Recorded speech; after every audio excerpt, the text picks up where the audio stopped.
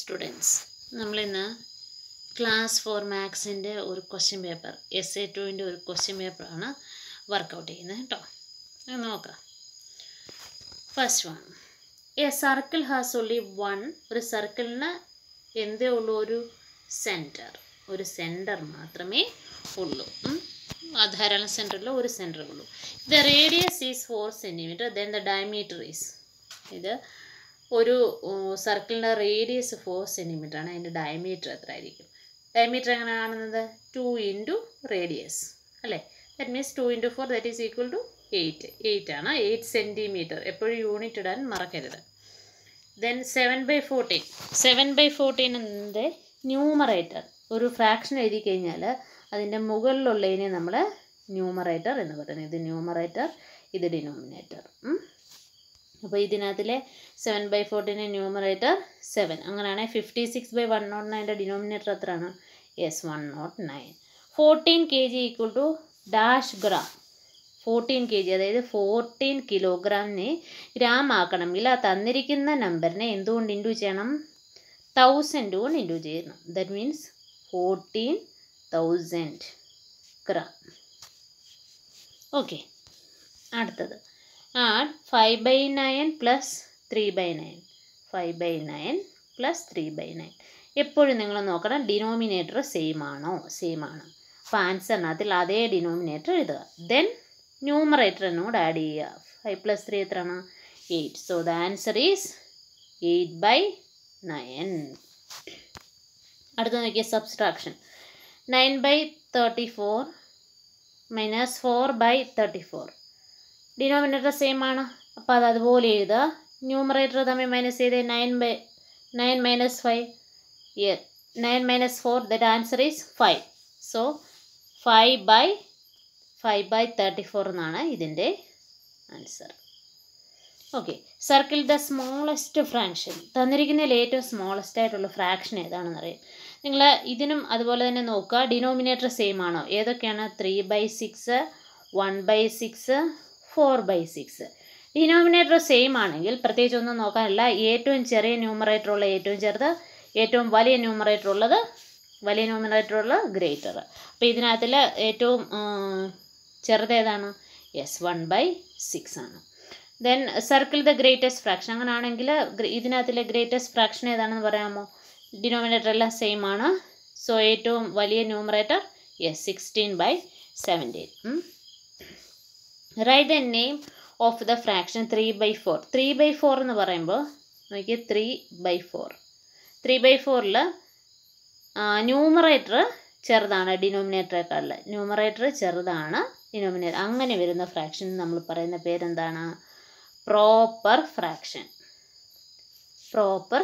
Fraction. ഇനി തിരിച്ച് denominator ചെറുതും ന്യൂമറേറ്റർ വലുതുമാണെങ്കിൽ അതിനെ നമ്മൾ എന്ത് പറയും? Improper fraction. ഓക്കെ, വിത്ത് ഫ്രാക്ഷൻസ് വിത്ത് ന്യൂമറേറ്റർ 16, ഡിനോമിനേറ്റർ 45. അതായത് ന്യൂമറേറ്റർ 16ഉം ഡിനോമിനേറ്റർ 45. ഇനി കംപ്ലീറ്റ് ദ പാറ്റേൺ. 989, 889, 789. നോക്കി 100 വെച്ച് കുറച്ച് എഴുതിയേക്കുന്നത്. അപ്പോൾ 789 കഴിഞ്ഞിട്ട് എത്ര വരും? 689, 589, 489 അല്ലേ? 389. അങ്ങനെ പാറ്റേൺ പോകും. Write the fraction. 3/4 എന്ന് പറഞ്ഞു കഴിഞ്ഞാൽ എങ്ങനെ എഴുതണ്ടേ? 3/4 എന്നാണ് എഴുതേണ്ടത്. Draw circle of radius 2 centimetre. 2 centimetre radius ഉള്ള ഒരു സർക്കിൾ വരയ്ക്കുക. നിങ്ങൾ കോമ്പസിനകത്തിൽ 2 സെൻറ്റിമീറ്റർ എടുത്തിട്ട് ആ വലിപ്പത്തിൽ നമ്മൾ എന്ത് ചെയ്യണം? ഒരു സർക്കിൾ വരയ്ക്കുക. നിങ്ങൾ സർക്കിൾ വരയ്ക്കുന്ന കാര്യം എങ്ങനെയാണെന്ന് അറിയത്തില്ലെങ്കിൽ നമ്മൾ സർക്കിൾസ് വരയ്ക്കാൻ ലെസൺ 8 പഠിച്ചിട്ടുണ്ട്. ആ ലെസണിൻ്റെ വീഡിയോ നിങ്ങൾക്ക് ലെസൺ നെയിം അടിച്ചിട്ട് ബൈ ശ്രീകാന്ത് മൻശ്രീ എന്നുള്ള എൻ്റെ ചാനൽ നെയിമും കൂടെ ടൈപ്പ് ചെയ്താൽ നിങ്ങൾക്കത് കിട്ടും. ഓക്കെ, ഇനി അവിടെ അടുത്തൊരു ക്വസ്റ്റ്യൻ ഉണ്ട്. Dash is divided by 5 equal to 9. അതായത് ഏതോ ഒരു സംഖ്യ അതിനെ 5 കൊണ്ട് ഡിവൈഡ് ചെയ്തപ്പോൾ 9 ആണ് ആൻസർ കിട്ടി. അങ്ങനെയാണെങ്കിൽ ഈ സംഖ്യ ഏതാണെന്ന് കണ്ടുപിടിക്കുന്നത്. എങ്ങനെ കണ്ടുപിടിക്കും? 5നെ 9 കൊണ്ട് മൾട്ടിപ്ലൈ ചെയ്താൽ മതി. 5 × 9 എത്ര? യെസ്, 45. അപ്പോൾ ആൻസർ എത്രയാണ്? ഇവിടെ വരുന്ന നമ്പർ എത്രയാണ്?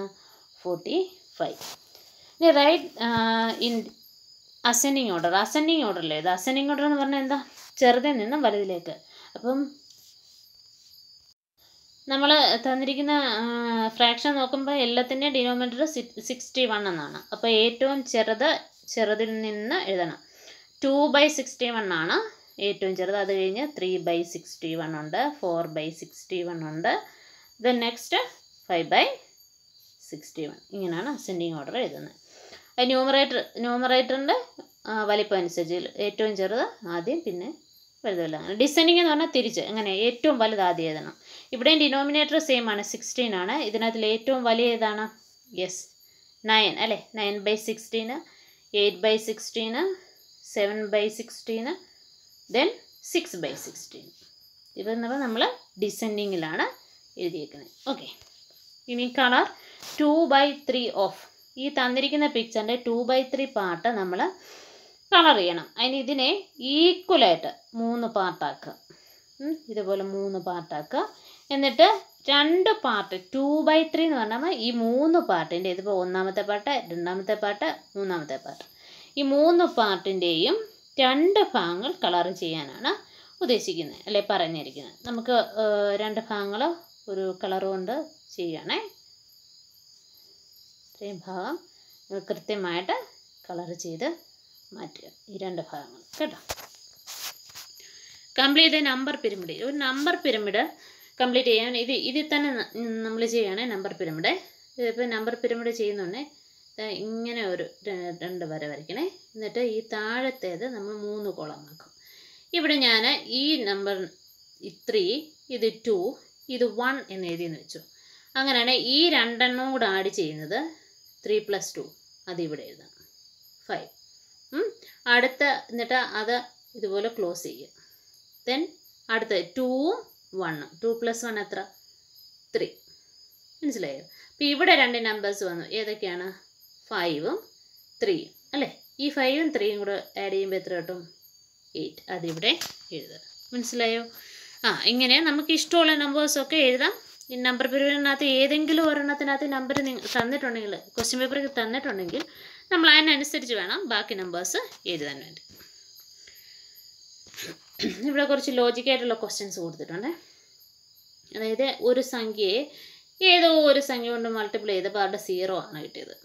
ഏത് സംഖ്യ കൊണ്ട് മൾട്ടിപ്ലൈ ചെയ്യുമ്പോഴാണ് 0 കിട്ടുന്നത്?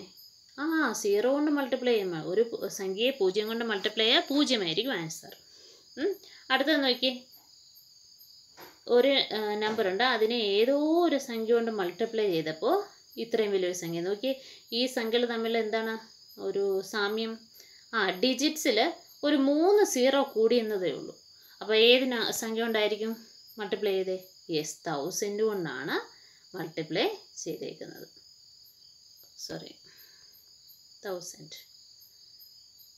1000 ഇൻറ്റു 2178 എന്ന് പറയുന്നതാണ് നമുക്ക് ഈ ആൻസർ കിട്ടുന്നത്. Next, dash divided by 125 = 1. ഒരു സംഖ്യ ആ സംഖ്യ കൊണ്ട് തന്നെ ഡിവൈഡ് ചെയ്യുമ്പോഴാണ് 1 കിട്ടുന്നത്. ദാറ്റ് മീൻസ് 125നെ 125 കൊണ്ട് മാത്രം ഡിവൈഡ് ചെയ്താലേ മാത്രമേ നമുക്ക് 1 ആൻസർ കിട്ടൂ. അപ്പോൾ ഇവിടെ എത്രയാണ് വരേണ്ടത്? 125. ഇനി മൾട്ടിപ്ലൈ 56 ഇൻറ്റു 38. 56 ഇൻറ്റു 38. മൾട്ടിപ്ലൈ ചെയ്ത് നോക്കിക്കേ. 6 ആദ്യം 6 ഇൻറ്റു 8 48 അല്ലേ? 4 നമുക്ക് ക്യാരി ചെയ്യാം. Then 5 into 8, 5 into 8 40, 40 + 4 44. ദെൻ ഈ 6നെ 3 കൊണ്ട് മൾട്ടിപ്ലൈ ചെയ്യുക. എത്ര കിട്ടുന്നത്? അപ്പോൾ ഇതിന് തൊട്ട് താഴെ നമ്മൾ 0 ഇട്ട് കൊടുക്കണം. 6 3s are 18. യെസ്, വീണ്ടും അവിടെ 1 ക്യാരി ചെയ്യുന്നുണ്ട്. ദെൻ 5 ഇൻറ്റു 3 15 60 അല്ലേ? So answer 8. 8 + 4 എത്ര കിട്ടും? 12 2. Then 1 remaining. 6 + 4 10 + 11 1 11 2. സോ 2 1 2 8 എന്നുള്ള ആൻസറാണ് നമുക്ക് കിട്ടുന്നത്. 2128. ഓക്കെ. നെക്സ്റ്റ് നമുക്ക് ഒരു ക്വസ്റ്റ്യൻ തന്നിട്ടുണ്ട്, ആഡീഷൻ ആണ്. 56 kg 654 gram. നമ്മൾ ഇത് ആഡ് ചെയ്യാൻ എഴുതുമ്പോൾ എപ്പോഴും കിലോഗ്രാം എല്ലാം ഒരേപോലെ താഴെ എഴുതണം, ഗ്രാം എല്ലാം ഒരുപോലെ താഴെ എഴുതണം. ഇനി ആഡ് ചെയ്ത് നോക്കാം. 4 plus 1 is 5, 5 plus 3 8, 6 plus 2 again 8, ഇത്രയും ഗ്രാം അല്ലേ. ഇനി പിന്നെ കിലോഗ്രാം എത്ര? 56 plus 10, yes 66 കിലോഗ്രാം. അപ്പോൾ ആൻസർ എത്ര? 66 കിലോഗ്രാം, 885 ഗ്രാം. അടുത്തത് നോക്കിയാൽ 725നെ 5 കൊണ്ട് ഡിവൈഡ് ചെയ്യുക. 725 ഡിവൈഡഡ് ബൈ 5. ആദ്യത്തെ ഡിജിറ്റ് എടുത്തു, എത്ര? 7. 75 എത്ര times? Yes 1 time, 1 5 is 5, minus ചെയ്യുക. റിമൈനിങ് 2. ദെൻ അടുത്ത 2 കൂടെ എഴുതുക, 22. 4 5 is 20, എഗെയിൻ 2, ഈ 5 കൂടെ താഴോട്ട് എഴുതുക, 25. 5 5 is 25. So the answer is 145. അടുത്ത സബ്സ്ട്രാക്ഷൻ ഉള്ളതാണ്. 23 kg 563 gram and 8 kg 32 gram. 32 gram ആണ് പറഞ്ഞിരിക്കുന്നത്. അപ്പോൾ 0 ഇവിടെ ആഡ് ചെയ്യണം, 32. ഇങ്ങനെ വേണം, ഇവിടെ മിസ്റ്റേക്ക് വരാൻ പാടില്ല. 3 minus 2 എത്ര വരും? 1. 6 minus 3 എത്ര വരും? 3 അല്ലേ. 5 minus 0 5. So 531 gram. 23ന്ന് 8 മൈനസ് ചെയ്ത് കഴിഞ്ഞാൽ എത്ര കിട്ടും? ദെൻ 15 അല്ലേ. 15 പ്ലസ് 8 ചെയ്യുമ്പോൾ നമുക്ക് 23 ആണ് കിട്ടുന്നത്. Okay, 15 kg and 531 gram ആൻസറേ. Then find the perimeter. Perimeter എന്ന് പറഞ്ഞാൽ മൊത്തമുള്ള അളവ്, ചുറ്റളവ് എന്ന് നമ്മൾ പറയും. എങ്ങനെയാണ് പെരിമീറ്റർ കാണുന്നത്? ഇതിൻ്റെ ഒരു സൈഡ് 5 ആണ്, റെക്റ്റാങ്കിൾ ആണ് തന്നിരിക്കുന്നത്. സോ ഈ സൈഡ് 5 ആണെങ്കിൽ ഇതും 5 ആണ്. ഇത് 15 ആണെങ്കിൽ ഇതും 50. That means opposite sides equal ആണ്. സോ ഇനി നമ്മൾ മൊത്തം കൂടെ ആഡ് ചെയ്യണം. 4 സൈഡും കൂടെ ആഡ് ചെയ്യുമ്പോൾ എത്ര കിട്ടും? 5 plus 15 plus 15 plus 5. 5 plus 15 20. 20 then again 5 plus 15 20. 20 plus 20 എത്ര കിട്ടി? 40. അപ്പോൾ 40 സെൻറ്റിമീറ്റർ ആണ് ഇതിൻ്റെ പെരിമീറ്റർ അല്ലെങ്കിൽ ചുറ്റളവ്. Find the perimeter of square with side 2 centimeters. സ്ക്വയറിൻ്റെ പെരിമീറ്റർ കാണാൻ 4 ഇൻറ്റു സൈഡ് നമ്മൾ ചെയ്താൽ മതി. 4 ഇൻറ്റു സൈഡ് എന്ന് പറഞ്ഞാൽ 4 into 2 that is 8 centimetre. Unit ഇടാൻ മറക്കരുത്. And a packet contains 35 pencils. 10 such packets will contain. അതായത് ഒരു പാക്കറ്റ് 35 പെൻസിലുണ്ട്. 10 പാക്കറ്റിൽ എങ്ങനെ കാണും? 35 into 10. That means 350 pencils. Okay. Find the perimeter of a triangle ABC. AB equal to 5, BC is equal to 6 cm and CA equal to 7 cm. AC എത്രയാണ്? AC 7 cm തന്നിട്ടുണ്ട്. BC 6, AB എന്ന് പറയുന്നത് 5. This 5. അപ്പം perimeter കാണുന്നത് എങ്ങനെയാണ്? മൊത്തം കൂടെ add ചെയ്യണം. ഏതൊക്കെയാണ്? 5 plus 6 plus 7 എത്ര കിട്ടി? 5 plus 5 10 plus 1 11 18 അല്ലേ. 18 സെൻറ്റിമീറ്റർ ആണ് ഈ ട്രയാങ്കിളിൻ്റെ perimeter. Rectangular park length 130 metre and breadth 80 metre. Find it's perimeter. ഇവിടെ യൂണിറ്റിന് വ്യത്യാസമുണ്ട്, മീറ്റർ ആണേ. അപ്പോൾ നിങ്ങൾ യൂണിറ്റ് എഴുതുമ്പോൾ അത് തന്നെ. ഇത് റെക്ടാങ്കുലർ പാർക്കാണ്. അപ്പോൾ ഇവിടെ 80 ആണ്, ഇവിടെ എത്രയാണ്? 80. ഇവിടെ 130 ആണ്, ഇവിടെ എത്രയാണ്? 130. സോ മൊത്തത്തിൽ ആൻസർ എങ്ങനെയാണ് പെരിമീറ്റർ കാണുന്നത്? 130 plus 130 plus 80 plus 80 അല്ലേ. 130 plus 130 എത്ര വരും? 260 plus 80 plus 80 എത്ര വരും? 160. മൊത്തം എത്ര വരും? 10 കൂടെ ആഡ് ചെയ്യുമ്പോൾ 0. 6 plus 6 12. 1 2 plus 3 2 plus 1 3 4 അല്ലേ. 420 മീറ്റർ എന്ന് വേണം എഴുതാൻ. യൂണിറ്റ് ഇവിടെ മീറ്റർ ആണ്. ഓക്കെ.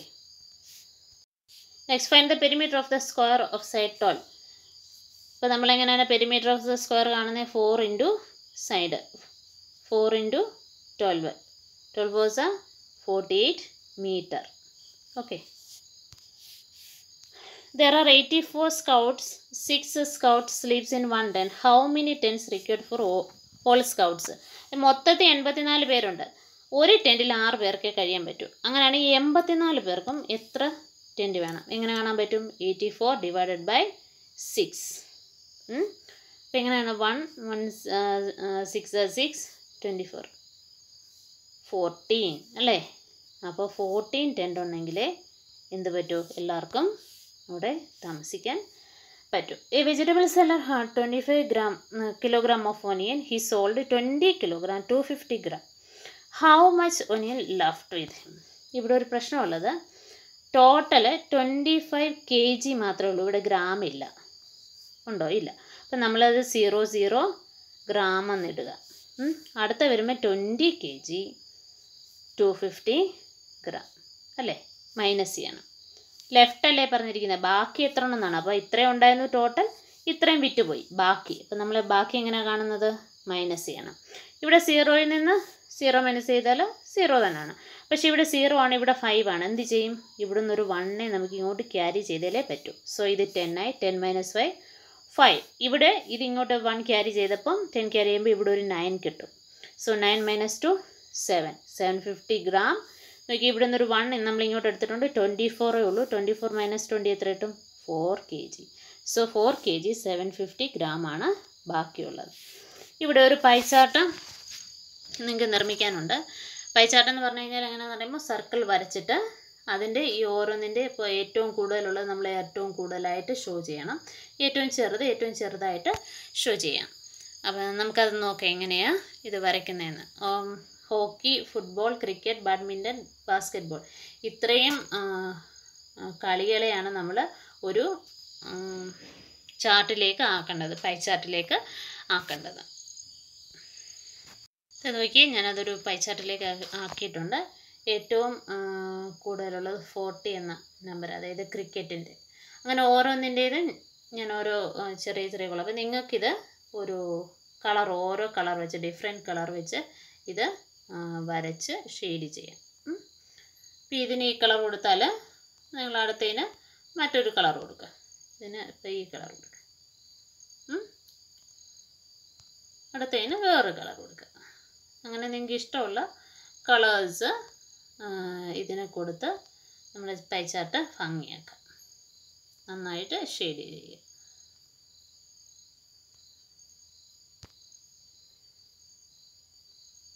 ഓക്കെ, ഇങ്ങനെ നിങ്ങളത് പൈ ചാർട്ട് കംപ്ലീറ്റ് ചെയ്യണം. നിങ്ങളൊരു കാര്യം മാത്രം ചിന്തിക്കുക, അതായത് ഈ പൈ ചാർട്ട് വരയ്ക്കുന്നുണ്ടെങ്കിൽ തന്നിരിക്കുന്ന പ്രപ്പോർഷൻ, അതായത് 5ൻ്റെ അതേ അളവിൽ 15ഉം 15ൻ്റെ അതേ അളവിൽ 20ഉം ഒന്നും വരയ്ക്കരുത്. അതിൻ്റെ ആ പ്രപ്പോർഷൻ അനുസരിച്ച്, വലിപ്പച്ചെറുപ്പം അനുസരിച്ച് വരയ്ക്കുക. നമ്മുടെ ക്വസ്റ്റ്യൻസ് ഇവിടെ തരികയാണ്. Thank you and have A nice day.